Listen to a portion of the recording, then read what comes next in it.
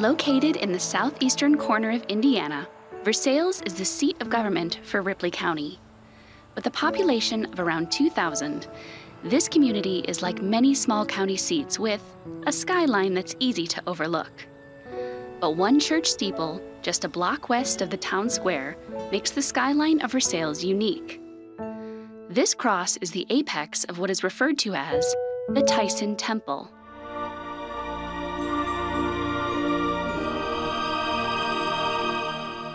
Oh, it's Art Deco. It's one of a kind. When people come here and they see it, they're awestruck by the structure and just the design of it, the way it's been preserved over the years.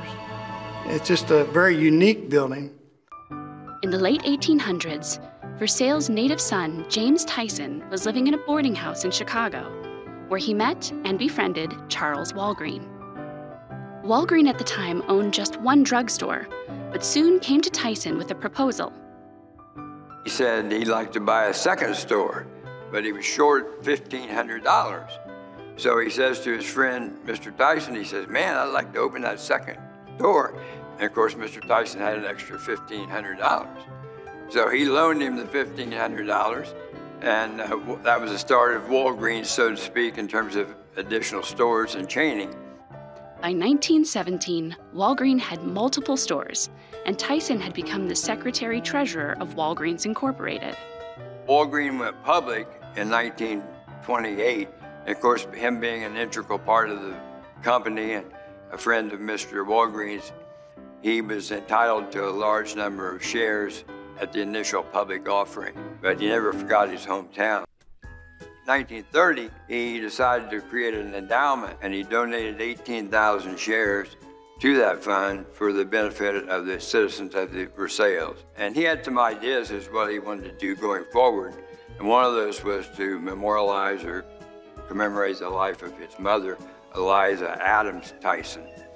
And he asked his good friend James High, which he grew up with here in Versailles, how that would best be served. And James High recommended that he build a church.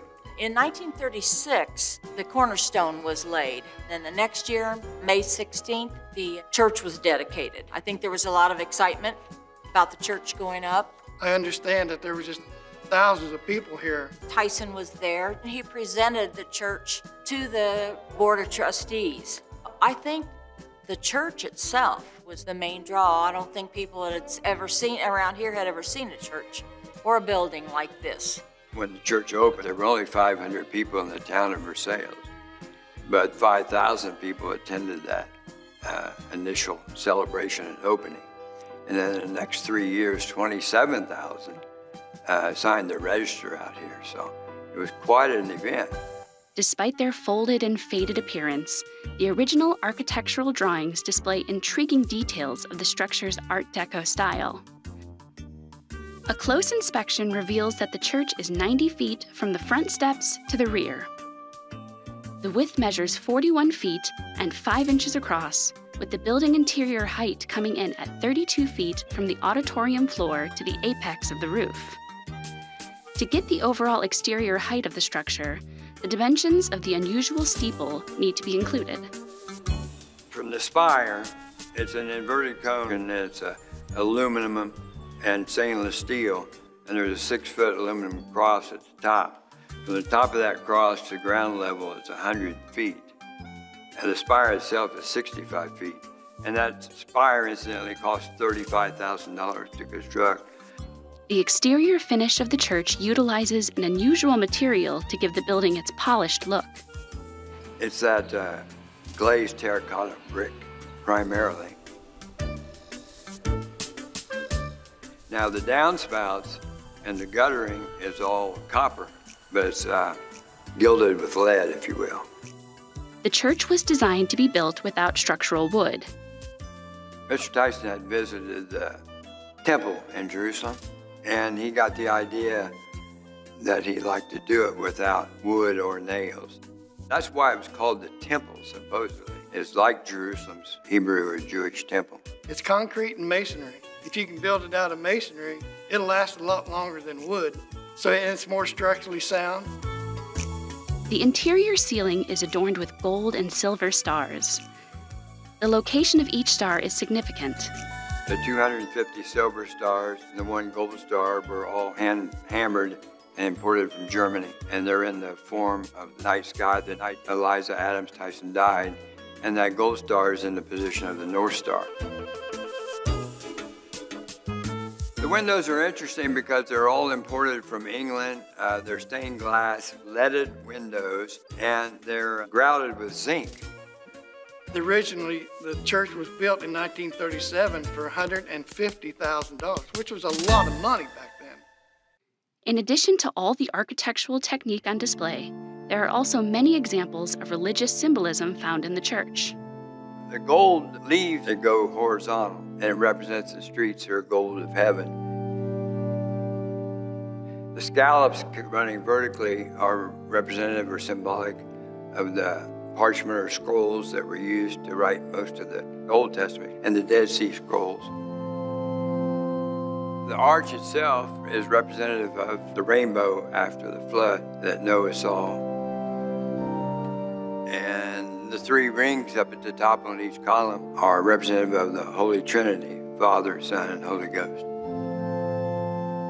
The flame represents Pentecost. The apostles were on fire and had passion to spread the word. Those recessed handrails that you come up, those are an influence from Reims, France, where he visited a cathedral and he saw those and it struck a chord with him and he thought, must have made a mental note and said, I'm going to use those. As each Sunday marked the passage of time, it became increasingly expensive to maintain the unique look of the church. Over the years, they've had to re-brick the two sides and the front, and the copper roof was replaced back in the 80s.